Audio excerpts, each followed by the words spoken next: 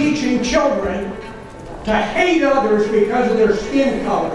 School board meetings, now the epicenters of battles about critical race theory and test-based admissions. If you're a poor minority kid in New York City who has no social capital to spend, you're the child who most needs a rigorous, great public school education.